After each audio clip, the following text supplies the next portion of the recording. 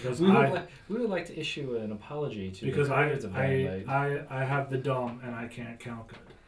Having said that, Dying Light is a very fun parkour zombie game.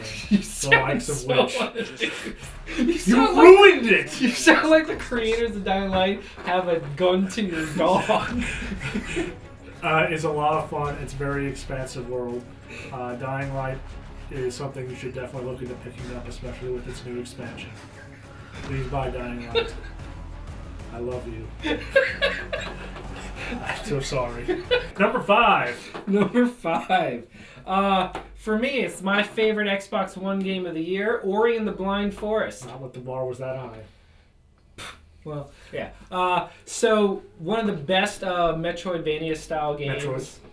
I like calling it Metroidvania. That's not a thing. I know, it annoys you, though. It does. So, it's the best Metroid-style game on the system. It's beautifully animated and drawn. The story is very subtle and well told, but it's for its cute look, it's deceptively difficult, like over the top hard. There's so many one-shot deaths, and they get around that by having a really creative save system where you just press a button, you can create a save anywhere. But it's, man, that game was awesome. Finding everything. The only downside I would say about the game is that at a certain point it cuts you off and you can't backtrack anymore. And not being able to like explore is kind of bad for me. But, you know, this game was fun from start to finish. And I loved it. It's true. So, Chris, number 5. Wolfenstein: The Old Blood. I didn't pick up Wolfenstein: The New Order because I had been burned so bad by Wolfenstein. What are you doing? I realized there's like glitter everywhere on me. Oh my god, just glitter. I taking my arms off the table now. The Wolfenstein that came out for the Xbox 360 really burned me, so I didn't give The New Order a chance. So The Old Blood came out. I saw a couple of videos. And I figured, yeah, this seems like what I want, and it's such a throwback to the previous era of first-person shooters where, you know, there's armor and there's health pickups and there's insane weaponry. And it doesn't matter how much you're carrying, and your weapons are never degrading, and there's just waves of zombies. There is nothing worse than degradable weapons. Yeah, and you know, it was a ton of fun. And then you could play back through the old levels of Wolfenstein 3D with your new 3D character, which made me sick. Number 4, I have Batman Arkham Knight. So, what? Okay, so Batman Arkham Knight. Man, this was a game that truly felt next gen. This was a game that you knew would not be able to run on the older systems. This was the first year that we got those kind of games. The games where you're like, this is why I bought a new system. This is what this is for. And as a huge fan of the Arkham franchise, I was very excited. This was Rocksteady's swan song for it, the finale of the franchise.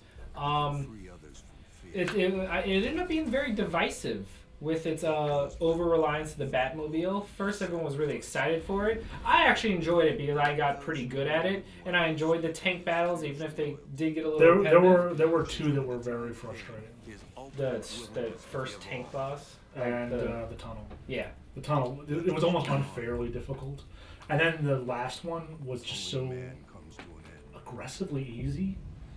Like, it was weird. Like, the balance was very hard to get for the Batmobile. But everything else about the game, from exploring and traversing Gotham to the graphics to just the new abilities and equipment added into the battle system, the battles were just perfect as always. Number 4, I have Transformers Devastation.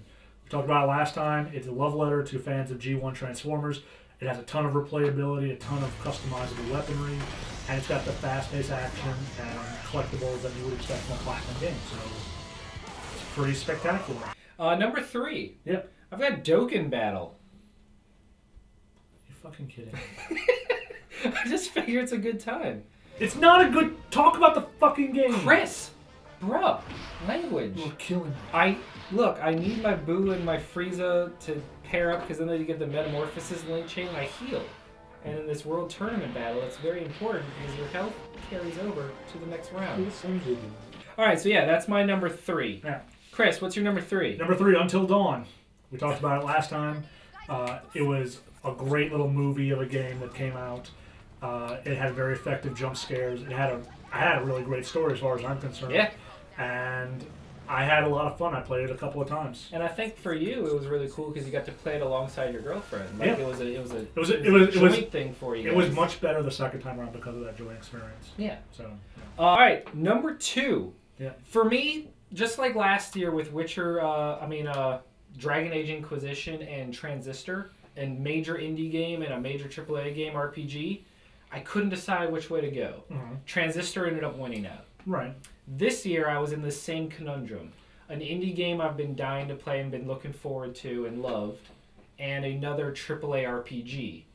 And this year, it got flipped. Unfortunately, the indie did not win out this year. So number 2 for me is Axiom Verge for the PlayStation 4. Mm-hmm. Other games, you could say, are Metroidvania-ish, like Ori and the Blind Forest. Axiom Verge is a true love letter to the original Metroid. Everything from its NES-inspired, like, graphical style to the layout, but then it adds its own twist on it. At first you feel like it's just a true homage and love letter to Metroid, but then the glitch system works in and the story kicks in and you start glitching yourself through walls and you have the glitch gun and enemies take on different properties and it has the same pure exploration about it. And the music, oh my goodness.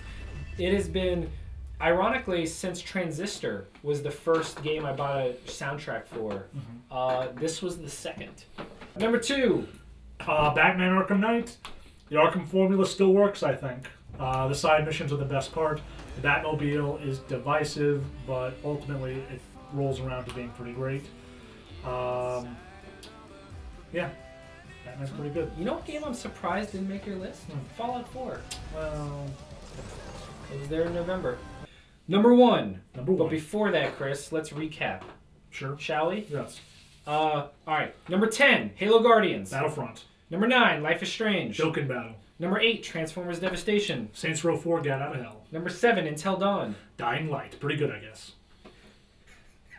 Number 6, Pokemon Picross. Halo 5, Guardians. Number 5, Ori and the Blind Forest. Wolfenstein: The Old Blood. Number 4, Batman Arkham Knight. Transformers Devastation. Number 3, Dragon Ball Z Dokkan Battle. Until Dawn. Number 2, Axiom Verge. Batman Arkham Knight. And number 1, Witcher 3 Wild Hunt. This game was so good, I can't even stand it. I dumped so much time into this game. It's unreal. I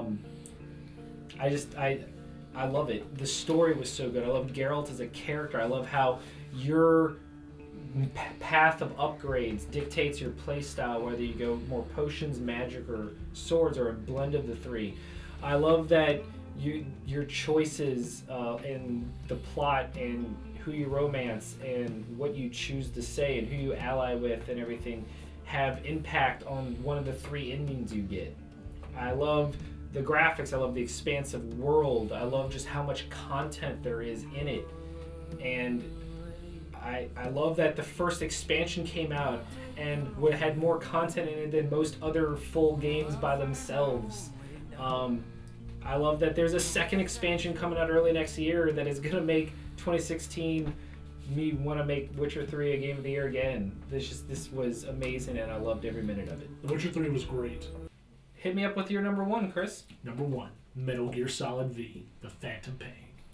Which blows my mind because before Ground Zeroes last year, you had never played a Metal Gear game. I had now not. it's number 1 on your list. That makes me so happy. Well, here's what I realized when I was thinking about my game of the year, is I pumped in about 50 hours into this game and I didn't even blink. Like it flowed through, and the fact that I spent so much time and I didn't even realize I was spending that much time in it means something. Yeah, because you're always the one to notice how long something's taking. Oh, I do. Whether it's a movie or anything, you're like, man, this is going on, dragging on. Yeah, no, it breezed. I don't know. Did it Drew breezed? No, I can't talk much about the story because I'm not a Metal Gear person, and I know that there are lots of stuff that I missed because of it. But I'll say that the variety of landscapes, the desert, the swamp, the urban locales, they all play so beautifully. The reflex system, even if you make an oops, Did you really about to say boo boo? If you make a boo boo, you have like a split second to fix it, and I really appreciate that. I appreciate the amount of weaponry, the way you can go in either guns blazing or you can go in super stealthy. You know, you have your dog, you have your horse, you have quiet, you have everything, and you have so many options on how you want to tackle missions. You know, and I appreciate that level of freedom so much. So that's our number ones. Yeah, I find it funny that both of our number ones weren't on each other's list. Yeah, I also want to say that I'm not real thrilled with Kiefer Sutherland as voice acting just because he doesn't do enough of it. Yeah, I found that a lot of people said that was that if you didn't listen to the audio tapes, Big Boss didn't say anything. The problem with the audio tapes is like you get a lot of them and then they're like an hour long to listen to all of them, and who has time for that? All right, well, cool. Join us next time for a quick look at our top 5 disappointments and the games we wish we could have played. Indeed. I'm Matt. I'm Chris. We're the NOLA Nerds. See you in 2016. Press F to pay respects. Press square to pay respects.